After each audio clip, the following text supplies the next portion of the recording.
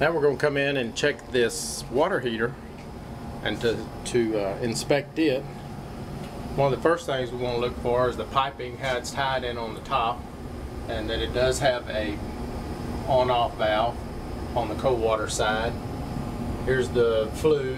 This is a gas water heater. There's the flue, and it appears to be piped up right with the proper clearances at the ceiling. The gas line is a flex gas line. It probably needs a drip leg, or is required to have a drip leg on it at this time.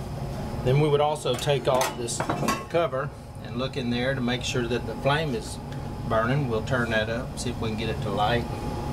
There's not a secondary drain pan on this unit, and it appears that it has had a leak before just by looking at the plywood. TPR valve is deficient. This discharge pipe cannot be downsized smaller than the valve, and it's downsized to a 3/8, should be a 3/4 inch. And then it's run over here and is discharging into the condensate drain off the AC unit. So those are just a few of the things that you would look for on. The thing doesn't look like it's going to light, but it did earlier. So let me put that back. And that's just the inspection part of the hot water heater. The other thing we'd want to look for is if there's a on-off valve for the gas.